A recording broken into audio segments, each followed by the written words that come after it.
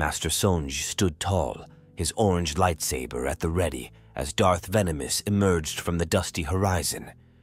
The suns beat down upon them, casting long shadows across the sand. "Cal," Sonji said, his voice laced with a mix of sadness and resolve. "I never thought it would come to this." Venomous sneered, his black armor gleaming with malevolence. "You never thought I'd find the strength to break free from your weakness, Master." Sonji's eyes narrowed. "I trained you to be a warrior, not a monster." Venomous snarled, his lightsaber crackling to life. "You trained me to be a tool, a means to an end. But I've surpassed you, Sonji. I've embraced my true potential." Sonji sighed, his gaze filled with regret. "I failed you, Cal. I failed to show you the true path." Venomous laughed, the sound like a rusty gate. "The true path? You mean the path of weakness, of compassion, of mercy?" "No, Master. I found the true path, the path of power." Sonji's expression hardened. "I'll not be swayed by your words, Cal.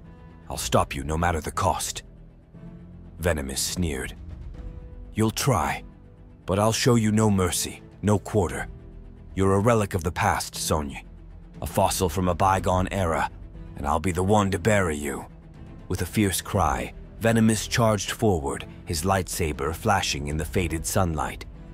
Sonji met him, their blades clashing in a shower of sparks, the desert sand swirling around them like a vortex.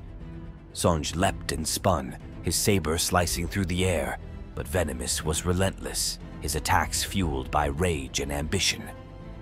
Cal landed a series of swift kicks, sending Sonji stumbling back, his saber flashing wildly as he struggled to regain footing. Cal pressed his advantage, his blade slicing through Sonja's defenses, striking true time and again.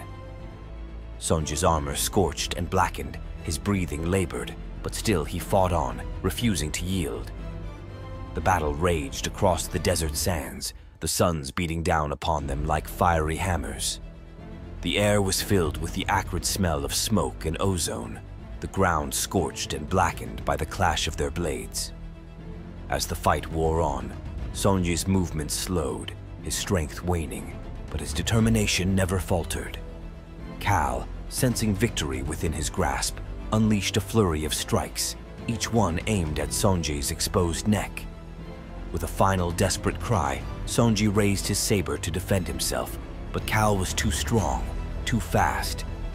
He sliced through Sonji's defense, striking true, and the older warrior's head looked down to see Cal's blade piercing his chest. Cal stood panting, his chest heaving with exertion, his eyes blazing. He raised his foot, placing it on Sonja's deflated chest, and with a cruel smile, Cal deactivated his lightsaber, its crimson blade retreating into its hilt like the Machiavellian dust rats on the desert planet of Otone. Zakar's eyes snapped open, his meditation interrupted by the urgent call through the Force.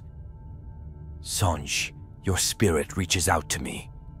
The voice was faint, yet strong in the Force. "Zakar, my old master, I have transcended the physical realm. My essence merges with the Force, and I sense the darkness that threatens to consume our order." Zakar's hand instinctively went to the hilt of his lightsaber, his heart filled with a sense of purpose. "I sense it too, Master Sonj. The darkness grows stronger by the day." Sonj's voice was laced with a sense of urgency. "Zakar, you must lead the charge against the darkness, gather the Jedi, and prepare for battle. The fate of the galaxy depends on it." Zakar's resolve was unwavering. "I will, Master Sonj. I will rally the Jedi, and we will face the darkness together. Your spirit will guide us, and we will emerge victorious." Sonja's voice faded into the Force, his final words echoing in Zakar's mind. "May the Force be with you, Zakar. May it guide you and give you strength in the trials ahead."